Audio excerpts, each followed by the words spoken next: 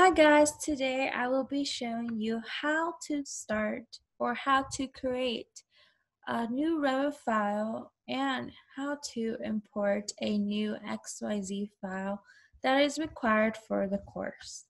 First, you will go on the up left side of your screen where it says new. You will click on the new and it will show up new project template file. For this file, you do not need a specific file. You can just click none and make sure that your new file says project in order to work. For this undefined system of measurements, it says which system of measurements do you want to use in your project. For this one, you do not have to use any specific one. I preferably love to use Imperial, but if you want to use metric, you can go for it. And now we are just gonna wait till it loads.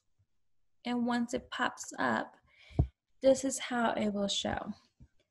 Now, the XYZ file, you will go on the left side where it says File,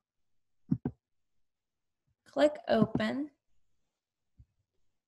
go to wherever your XYZ file will be located, and then double click on that. And then after it shows up, it will show this. After you import your XYZ file, it will show something like this.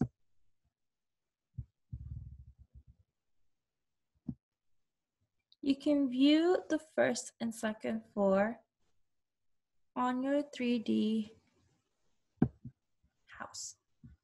And that is how you will start a new revit file and importing an XYZ file